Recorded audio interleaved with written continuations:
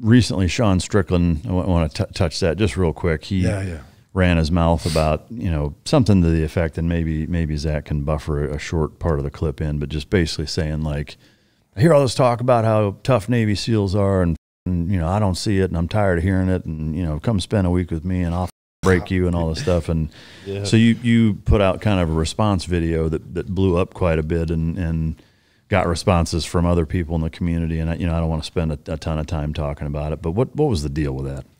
Yeah, so basically, I had seen Sean Strickland all over, never had a problem with the guy, nothing, zero.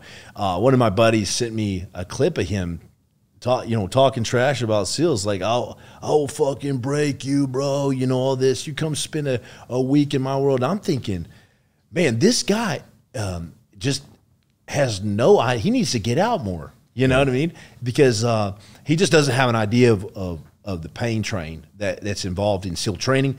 It's a life. It's not just a week, a hell week. It's not just a months and buds and SQT. It's a lifestyle, and a lot of our buddies have died. And when people talk like that, in the SEAL bars, like in the bars back in the day, if somebody talked like that, I would haul off and just knock them over, or get knocked over doing it, And but when people say that kind of stuff, it's ignorance, and it really wasn't about Sean. It was about who he's influencing. He influences a very high number of extremely young men. That's the hate mail I've got from it. Yeah. It's like 15, 18-year-old men. And that's who his followers are. And it's highly influential. And you should never go around talking about killing people, taking souls like it's some glamorous thing, man. War is no match for her aftermath. War is hell. The aftermath war is 1,000 times worse. Lost a lot of good friends. You have to. And when somebody like Sean Strickland gets on there and runs his mouth, it's his type of person that I'm speaking to. Never meant that video to go even viral. I just kicked it out. Like, hey, bro, this is for you, bro. It's a personal thing with me. Talking trash about our boys, and that's it. Yeah. To me, I took it more as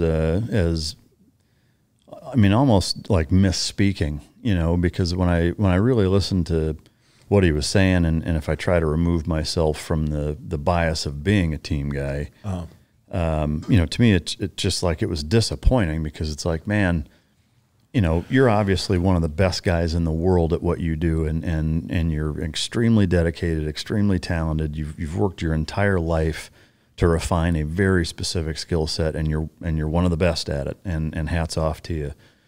But right now, the UFC to me was one of the rare bastions left in the professional athletic world that didn't become diluted and overwhelmed with the elitist, out of touch, rim job professional athlete that doesn't know how the real world works.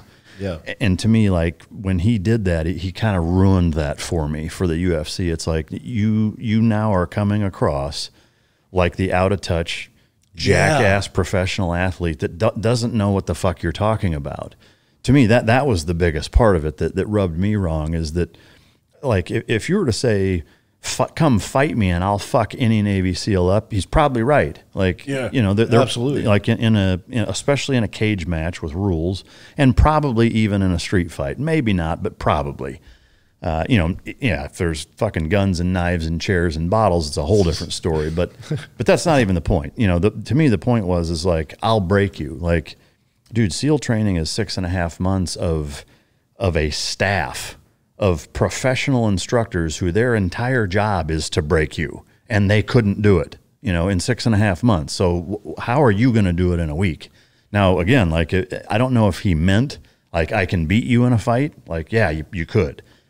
Like, are you going to get guys to quit in a week of your training? I doubt it, like, that's the whole point of it, but again, like, to me, all that other stuff aside, it really, for me, was disheartening, because I love the UFC. I love MMA. I love combative sports.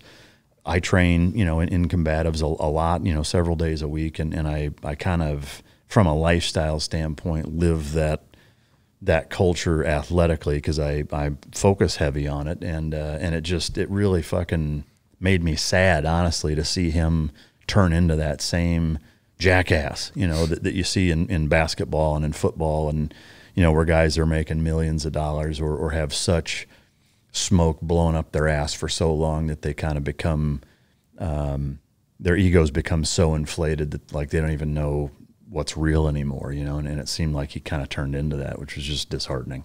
Yeah, pride comes before the downfall, they say. And, you know, if I knew what I did now about Sean Strickland, seeing some of his other videos where he's talking about, you know, him being possibly bipolar. I can't remember exactly what he said, some weird stuff like that.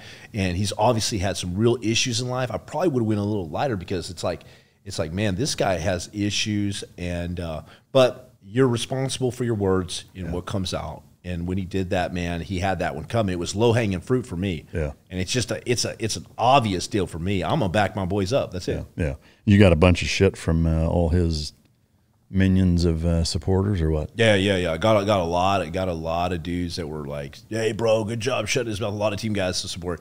But on the flip side of that, I got a lot of guys saying weird stuff like, you know, I'll come over and I'll kill you, bro, and like all this weird stuff. And I'm like, dude, who's this guy? Like, what's up? Give me your address, you know, at first. And then, of course, not. And I look at their page, and it's like this young kid. And I started going, ooh, wait a second. I didn't know his followers were so young, you know. And but that just, you got to be careful what you say. Yeah, I mean, you get the late teen, early 20s, super impressionable guys, you know, and yeah, you got to be careful with what you tell them and how you tell them that. You know, you've got to have some backdrop on life experience and like provide some context around it. You know, and I don't think he thinks about that before he posts stuff. You got to show respect. You know, like John Jones even got on there and messaged after that and said, "Man, this is the first time I'm embarrassed to say I'm an MMA fighter. That was dumb, Sean." Yeah, I mean, because it was dumb, right? Yeah. It was kind of. I just don't get the reason for it. You know, it's like, obviously it's an ego thing, but it's like, dude, you're one of the best fighters in the world. Like, what do you have to prove running your mouth saying, like, are you that, I don't know if it's an insecurity. Like, I don't know how you could be being that good at fighting.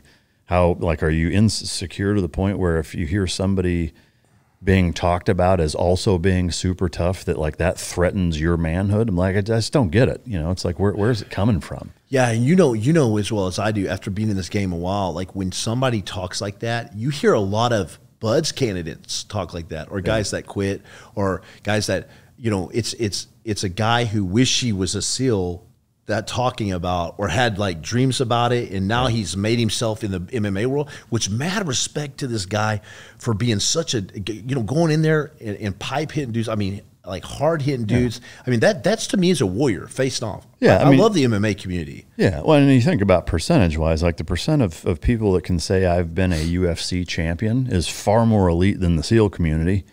You know, like, what, like, dude, you got nothing left to prove. Like, you're a tough fucking dude. You're a total badass. Like, you work hard. You're committed. Like, what's the problem? You know, like, where's your heartburn coming from? I don't get it.